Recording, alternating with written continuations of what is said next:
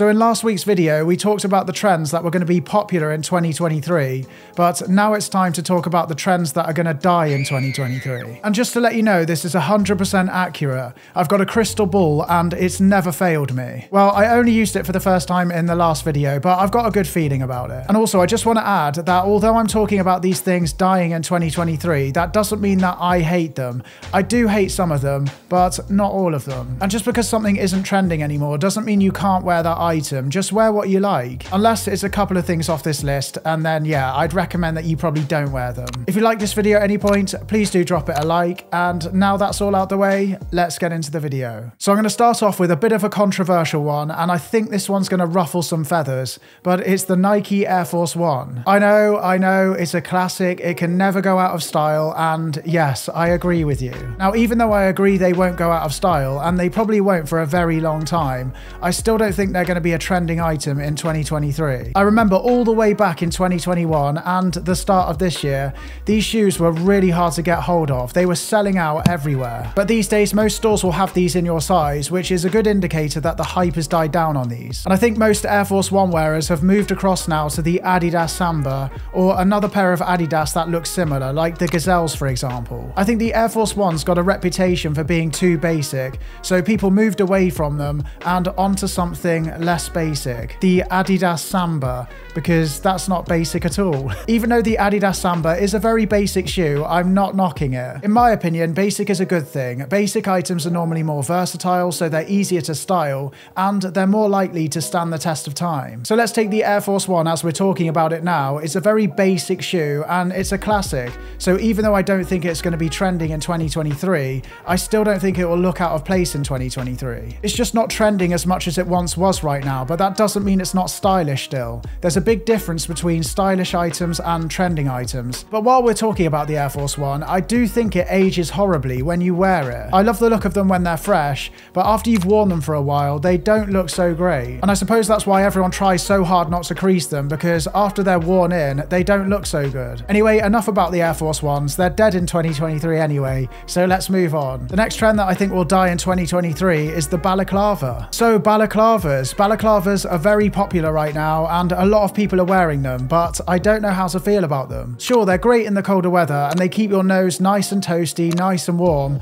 but if you wear them out in public, it can give people a bit of a fright, and I don't want to wear one and scare some poor old lady. I think the idea of these is a very good one, but it's the criminals out there who use these to cover their faces who've ruined the balaclava for everyone else. Selfish. But yeah, I think these are a bit of a flash in the pan, and I think they probably will die out in 2023. Of course, if you live in an extremely cold place, then you're going to wear one of these for practical purposes, but in terms of fashion, I think these are on their way to the fashion graveyard. So I want to talk about fast fashion next. So fast fashion is becoming more and more unpopular, and I think you'll agree that that's a really good thing. But these fast fashion brands are doing no good for the environment and no good for your wallet in the long run either, so good riddance to them. But I think in 2023, people are going to start being shamed for shopping at some fast fashion stores that aren't trying to do better for their workers or for the environment. Almost ran out of breath there. People are learning more and more about the negative effects of fast fashion brands, and I think people are starting to get a bit sick of them. But I think the thrifting style has had a huge part to play in this, and I think this shift was very much needed in the fashion industry. I also think people are going to stop buying such loud and in-your-face pieces and focus on buying more timeless pieces instead. I've noticed a lot of the current popular trends right now are focusing on more simple and versatile pieces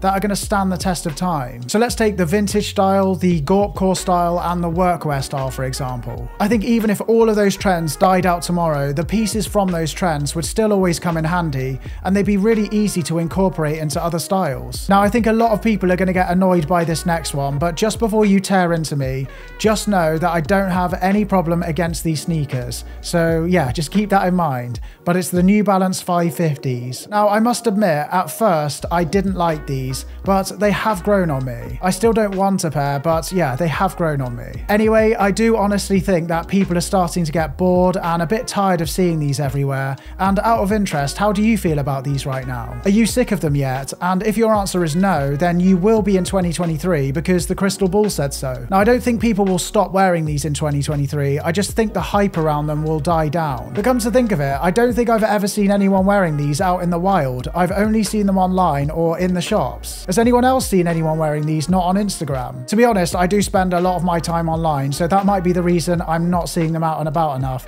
I need to get out there more, but yeah, it's interesting. Anyway, I remember when these used to sell out immediately, but these days you can find them online in your size, which shows that the hype is definitely dying down on these. The next one I want to talk about is the mullet, and there's definitely a strong divide on this one. Some people love them and some people hate them. For me, I like seeing the mullet about the place. I didn't want one myself, but I liked it on others. But sadly, I think the hype and the excitement around the good old mullet has started to die down. In my opinion, and I'm sure a lot of other people will agree, it was never a style that was going to last, but it made a nice change. At the end of the day, it's not doing anyone any harm. It's only hair. It will grow back. So I think trends like this can be fun to jump on. Oh, and also, while we're talking about hair, what's that floppy hairstyle called? I've heard some people call it the paintbrush hairstyle, or others call it the broccoli hairstyle. But yeah, that hairstyle anyway, I think that's also going to fade out in 2023. Get it? Fade out like a haircut? A fade? No? Okay. The next one we've got are pearls. Now, is Harry Styles the one to blame or to thank for this one? I think he might be. Personally, I'd like to thank him rather than blame him because I really like this trend. So Harry, if you're watching this, I bet he is, then I'd like to shake your hand. But with this one, I actually own a few pearl bracelets myself and I love them. Sadly, my love for pearls is not enough to keep them around, and I do think you'll see them in 2023, but I think they'll also die in 2023. But the reason I like this trend so much is because it's pushed men to experiment with their jewelry more.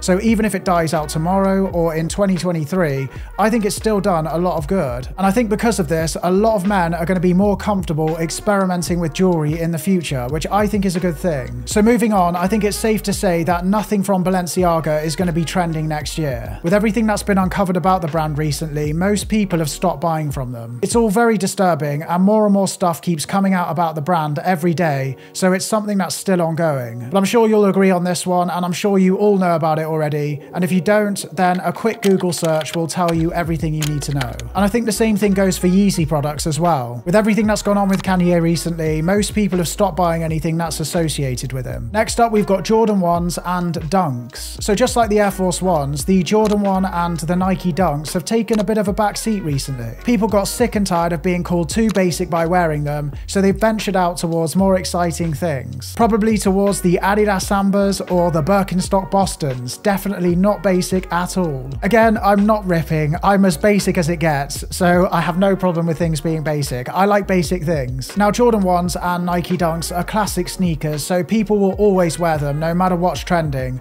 but they're not going to be trending in 2023 in my opinion. These will have their day in the spotlight again, and they'll be ridiculously hard to get hold of again, but now is not that time. So if you were thinking about picking up a pair of these, now would be a good time to do it. So next up, we've got the rubber boot. Did these really take off enough to say that they're going to die out in 2023? I don't know, but I'm going to say it anyway. I think these are going to die out in 2023. Now, one of the main styles of these boots that got popular was made by Balenciaga, so we all know why they're not going to be popular next year, but there's loads of other brands that did similar styles too. Now, I don't know about you, but I could never get into these. I didn't mind other people wearing them, but they just weren't for me. But yeah, even if these boots weren't so closely related to Balenciaga, I still think they die out anyway. So do you agree with my list, and what would you add to it? But if you enjoyed this one, please do leave it a like. If you're new here, don't forget to hit subscribe, and I will see you all next week. Thank you so much for watching, everyone. See ya.